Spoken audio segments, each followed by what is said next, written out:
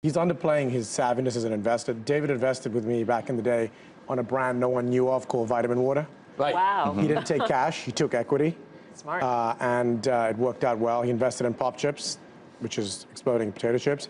And then on Chef's Cut, you know, him and... Those are good too. I've had some of those recently. Those the are New Ridges are phenomenal. And then on Chef's Cut, he loved it because in the dugout, he was snacking on a protein product. He loved Chef's Cut. Again, didn't take cash, invested, and I think he'll do well out of it. So yeah. I give him credit. We've been friends, but he's a savvy investor. You are, and you have more time now, but you're not less busy, are you? You might be more busy. Well, I'm still busy, but as my career was going on, I definitely learned about the investing side of it, and it has been unbelievable. You know, I keep on going. I got my advisor who pretty much, you know, let me know how to, you know, work around it, and I love it. I love it. I like to play with once in a while. How do you decide what to invest in? Is it based on what you like? No, actually, it's based on what you think you know that it can be successful. You know, I mean, I have the group of guys that work with me who is they're always searching for things and getting to know what is, you know, out there. I know Rohan for how long? 15 years, 20 years now. And you know, this guy is he's a mini genius. That's how I call him. Yeah. Look, business ventures. I mean, we need an hour. Big Papi's Kitchen, Big Papi Production, Dugout Ventures, RES Wine, Big Papi Cigars, Yvonne's. You know what? You know what is runs through all of this. I remember, God, I loved Arnold Palmer. I loved him, but for 40 years he didn't even play golf, but people loved him so much, and he had this. I don't know, it was who he was that allowed him to do it, and it's the same with you. I think everybody, you say your name and people they like you, they smile about you, even if they're not a Red Sox fan, right? And I'm not. There you go. I was going to talk about 1975. I mean, Carlton Fisk, that was his 6th game. It didn't even matter. I mean, they don't talk about Johnny Bench's home run in the 7th game. Why do we talk about that stupid... Anyway, never mind.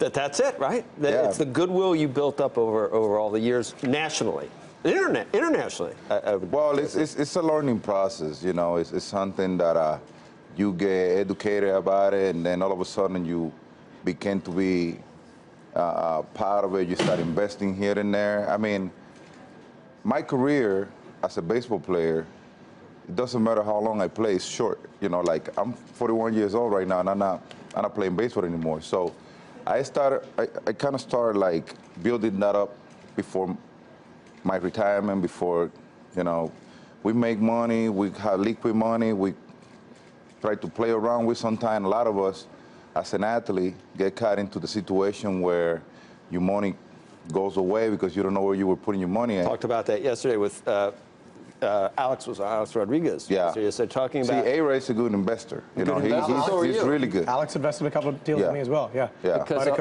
people take advantage of athletes a lot of the time, whether it's family or whether. Because we don't know. Most of us, we don't really know. How'd you know he wasn't? He's, you know, kind of. I don't know if he'd come to me with something. I'll tell you why I loved him. I've signed a number of athletes over the years, and a lot of times athletes are very regional, like they're beloved in New York or Boston, LA.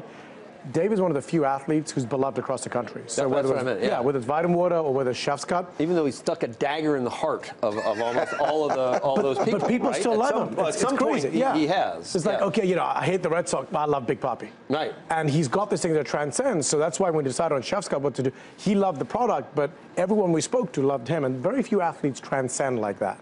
Right, Arnie was one. Exactly does that. So, I mean, you know, no bias or bias, but I think David does that. So also, I don't know how you got more things going on. The latest thing, the retirement idea. Since you're retiring, you had an insurance company decided this is a good way to get people to think about that, to think about taking care of themselves in retirement. Yeah, I've been working with John Hancock about the retirement side of it, and it has been unbelievable. I mean, we are going around asking people, hey, what should I do? You know, and people is having a lot of fun with. What'd you do? You did some. I was swimming with, aerobics. Are you graceful in the pool? You got to see that video. There's a video going around out there. You got to see it to believe it. But it was fun, you know. I mean, like working with young Hancock has been, you know, unbelievable. And we've been able to do a lot of good things.